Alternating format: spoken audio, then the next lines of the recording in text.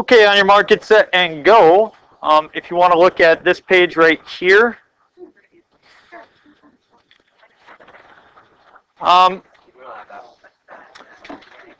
So this is a sheet I put together. Oh, sorry, you don't have all the notes. Sorry about that. So I'll give you this sheet tomorrow, and I'd just like to show you a few things that are on it so you can reference it. Number one, I just call it various calculus notes, and we skipped all that this year. We did do continuity. If you remember the 3 rules of continuity, we talked about the formal definition, the derivative f prime of x equal to limit as h goes 0, so on and so forth. This is something that we're getting to. So this is our last kind of unit on that specifically focuses on derivatives. You never are in calculus where you don't take derivatives, but you know the focus turns from derivatives to integrals. So there's 3 big ideas in calculus. One is derivatives, one is integrals, and the other one is limits. If you notice, limits are popping up all year. So kind of touch on limits here and there and all over the place. But this is kind of the one that people are interested in looking at off to the left-hand side. Notice all these derivative rules. So I'll give you that tomorrow, and you have all these derivative rules that you have learned over the course of the year so far, and you've committed them all to memory, which is great. Good job. Have we used a little bit of our laws of logarithms? Yeah, and I know that that's something that we generally forget from time to time, right? So I put that on this sheet so you can reference. And maybe we don't always remember some of our Pythagorean identities, trig substitutions, right? It's possible we might forget some of that. So I've tried to put one sheet together that has all that information. So so this is something you kind of look at. And I'll give that to you tomorrow. And you know, kind of the left side and some of the center is what we've covered. And then we'll end up going over to the right side where you see that crazy symbol there. It's called an integral, and we'll teach you what that means.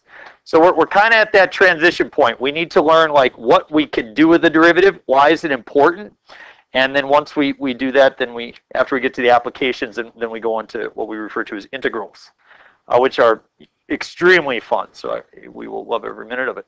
So let's start here. Applications of the derivative, minimum and maximum values. And we start here. It says a critical number of a function f is a number c in the domain of f such that either f prime of x is equal to 0 or f prime of x does not exist.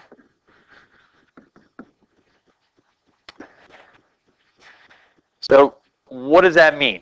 Okay, well we're making it's a definition. We're defining a critical number to be anything where the derivative is equal to 0 or the derivative does not exist. Can somebody give me an example of where a derivative is equal to 0?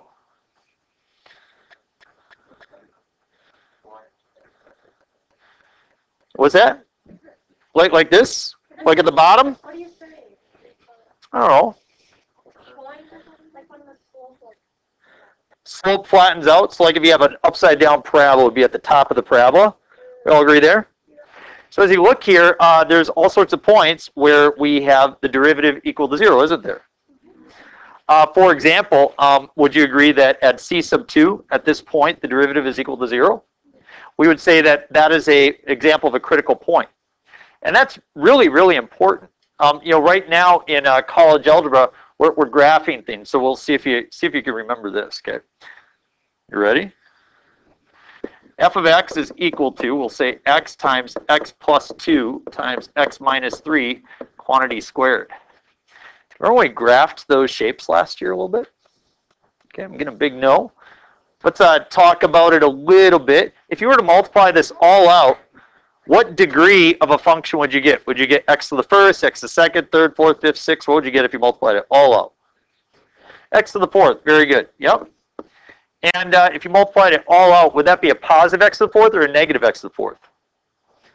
It would be positive. And because it was positive, you said it ends up. And do you remember, since it's an even degree, since it's even, do you remember if they start and finish in the same direction or the opposite? Do you remember? Same direction. Good job. So, you know, and we're gonna eventually sketch this curve in this class. It's gonna be pretty neat as you see it, and we're gonna be able to do something that, you know, before you couldn't do at all. And part of what we want to see here is, would you agree it crosses the x-axis at 0? It also crosses at -2 and it crosses at +3. And the difference is that we say it crosses at +3 kind of twice. This is what we call a double root. A double root. We sketched those last year. You tested on it. You guys were super good at it. And this is the shape that we got. And you don't have to remember all of it, but we're going to kind of bring it back to you over time.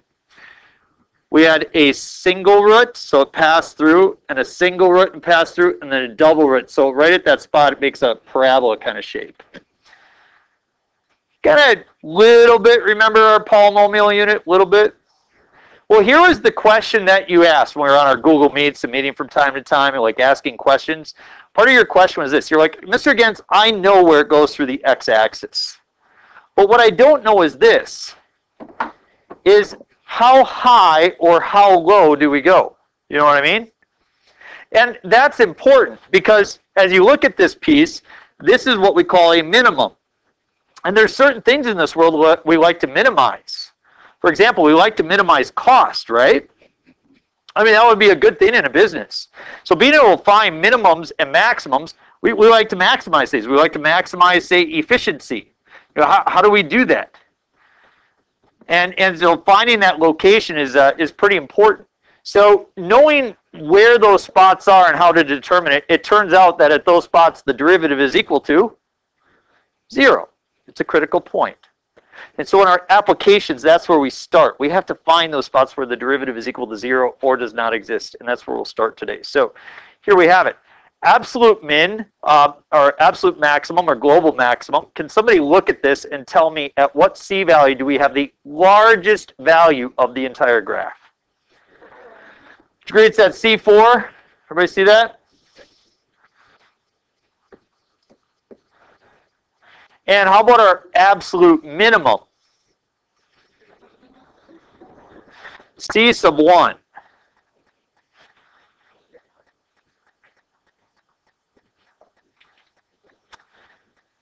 So that's different than a local maximum or local minimum. So global means over the entire graph. Local means just within a small area that is bigger than everything else around it. Would you agree that that's bigger than everything else right around it? I don't want to give you the real technical math version. I just want, you know, bigger than everything right around it. So so C sub 2 would be a local maximum. Sometimes people refer to it as a relative maximum. Local and relative are interchangeable, just as global and absolute are. What other spot do we have a local maximum? Yeah, it turns out that C sub 4 is a local maximum, and it's also a global maximum. It's both, you know what I mean? How about minimums? Where are those occurring? C sub 1, C sub 3, C sub 5. Now, we're actually not going to call C sub 1 a local minimum. And the reason why we don't call it local minimum is there's nothing on the other side, is there? So to be local, you got to have something on both sides. Okay? We okay with that? All right, last piece here. At one of these C values, you can't take the derivative. Anybody see a spot up there where you can't take the derivative? Why can't you take the derivative here? It's a corner. So sometimes functions have corners, and that causes an issue for us. Okay, so beware that most of the time we look where the derivative is equal to 0. Sometimes we look to where the derivative does not exist. Okay, and so we took care of that. Okay. All right, Fermat. Fermat was a great mathematician, and he came up with a theorem. It says this: if f has a local maximum or minimum at C, and if f prime of x exists, so if the derivative exists, so that rules out this situation, right? So there's a local maximum or local minimum, and we know the derivative exists, so it gets rid of this guy. Then we know something is true, and that is f prime of x is equal to 0. So local minimums and maximums are beautiful because it's equal to 0. Oh my goodness, now I want to show you something. Okay. Ready for a fun proof? Ready? Just watch.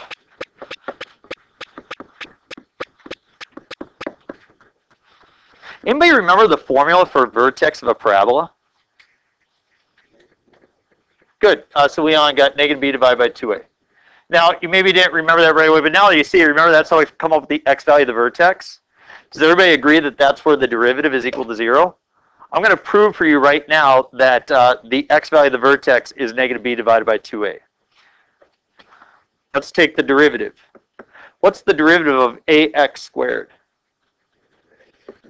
2ax. Good. What's the derivative of bx? B. And what's the derivative constant? 0. Well, we know that the vertex is where it comes to a minimum, so therefore the derivative is equal to 0. Let's solve for x. If you were going to solve for x, what would you do to both sides? So negative b is equal to 2ax divided by 2a. So negative b over 2a is equal to x. That's the x value of the vertex. So it could do a lot of stuff, but that's just one general proof. Now you're like, hey, proofs aren't as bad as I thought. All right, let's look at critical points. Here's an example of a max and min for critical points. So if you have this kind of shape here, notice that we have a critical point in 2 locations. We have this critical point, and we have that critical point. Local maxes and local mins. There's another time we can have critical points, and as you said, that's at a corner, okay? So if you have this kind of a shape, then we would say that that's another example of a critical point right there.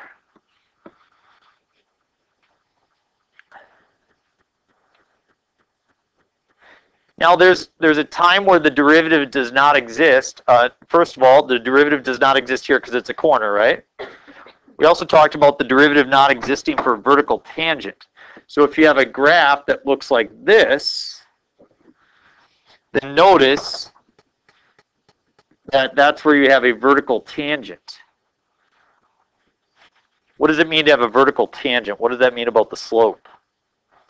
The slope is undefined, therefore the derivative does not exist. Now, this is one that sometimes people like to talk about, but this is not true. So this is the one that you gotta kind of special think about. But it's the undefined scenario. So where is it here that you cannot take the derivative? At x equals 0, right? However, is 0 part of the domain? So that's the function of 1 over x. Is 0 part of the domain? No. So it's hard to say that it's a critical point if it's not even part of the domain. Do you see what I'm saying? Like here, that's part of the domain. That's part of the domain. The graph doesn't ever cross over 0. So although we say we can't take the derivative at 0, technically it's not a critical point, okay? Not a critical point.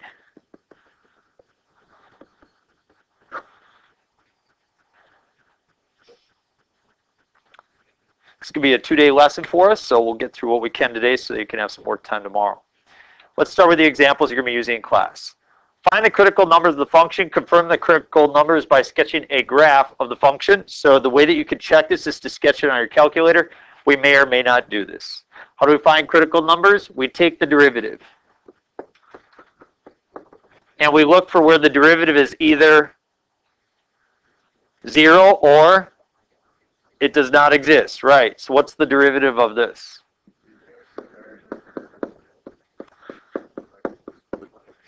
Good.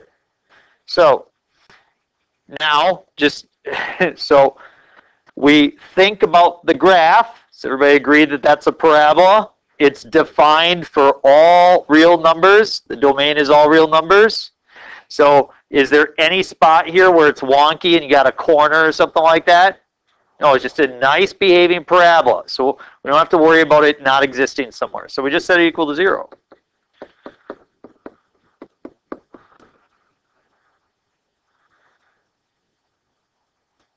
So let's take this guy and we're going to factor it. How's it factor? Good. So where are the two values where it's equal to 0? 1 1/3. Take out your calculator. If you got it. If you don't, follow along with me. I type in that original function, x raised to the third minus 2x squared plus x. And I want to think critically about that function. It says it has critical values at 1/3 and at 1. That means it should have local maximums and local minimums at that spot. So I'm going to look at the graph and see if I, in fact, come up with that. Looks like the graph just kind of flattens out, doesn't it? I mean, it's just kind of a cubic, but I'm guessing there's some behavior there. Let's change my window. I'm going to change my window to go from my y values. I'm just going to go from -1 to +1. Really kind of crunch in on the graph a little bit. Ooh, see it now? Okay, I'll crunch in this way horizontally. So go to my window. I'll change the x values from -2 to +3. See what I get there. Okay. Everybody got a good view of the window? So as I press trace, I'm going to go the maximum here. The maximum happens at 0.33, approximately, right? I mean, my cursor isn't on perfectly. If I move over to the right, it looks like the minimum happens at a value of 1. See how it confirms? There we go. Okay, let's move to the next one.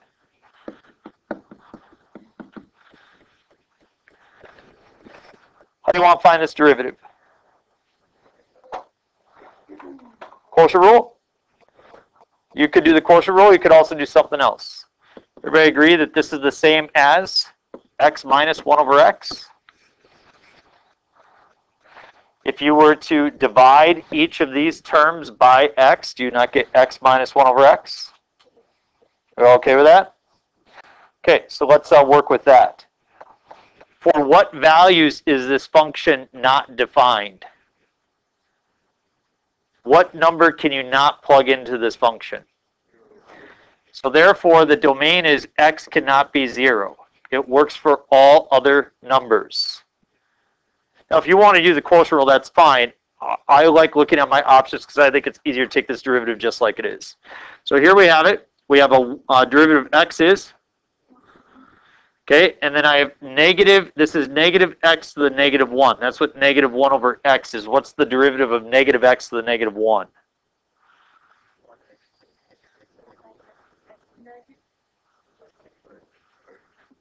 1 over x squared. Drop the negative in front, turns positive. Subtract 1, you get -2. So 1 over x squared, so we got plus 1 over x squared.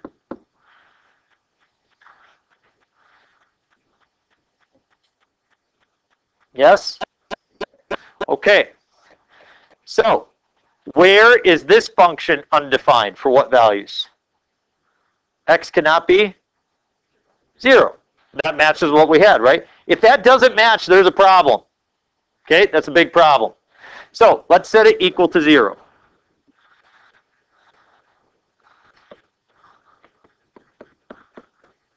So I have 0 is equal to 1 over 1 plus 1 over x squared.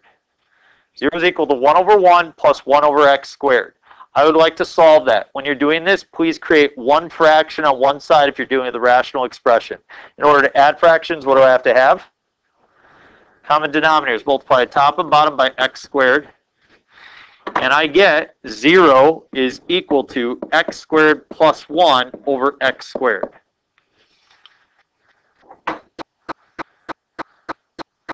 Now, wherever the bottom is equal to 0 is where it's undefined.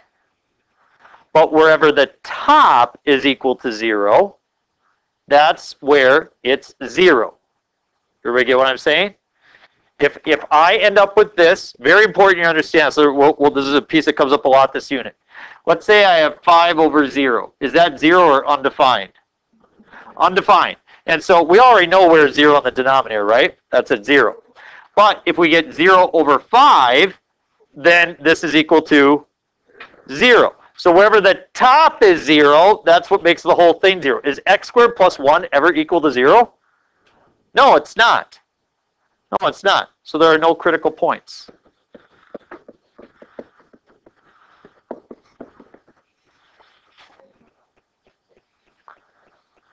I'm going to look at the original function, parentheses, x squared minus 1, and I'm going to divide that by x. And I'm going to zoom standard, and I should see a function that, see how it has crazy behavior at 0? It does not exist. But is there ever a point I have a local min or a local max?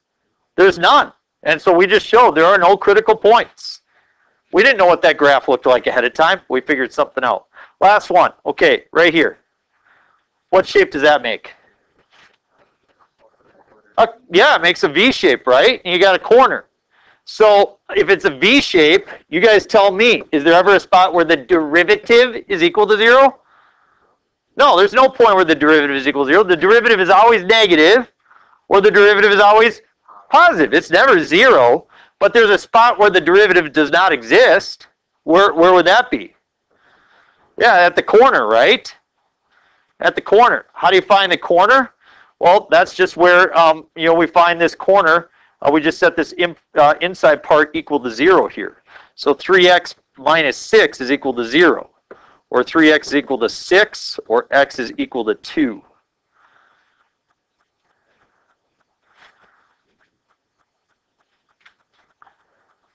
Everybody see that? I want to just carry this on so you can understand a little bit more. Suppose we had y is equal to the absolute value of x plus 1 minus 4. So that's a V shape, right? So what's the shift? Down 4 and left 1. Everybody agreed? Left 1 and down 4. So if you were to look at this guy right here, notice the V shape that I get. For what x value do you have a derivative not equal 0? X equals -1. Yeah, we don't care about the vertical shift, do we? You just care about whatever the horizontal shift was. So did we even have to take a derivative at that situation? No. So if you get an absolute value function, please take note of that. And that's where we end for today. We'll pick up the rest tomorrow. Good work.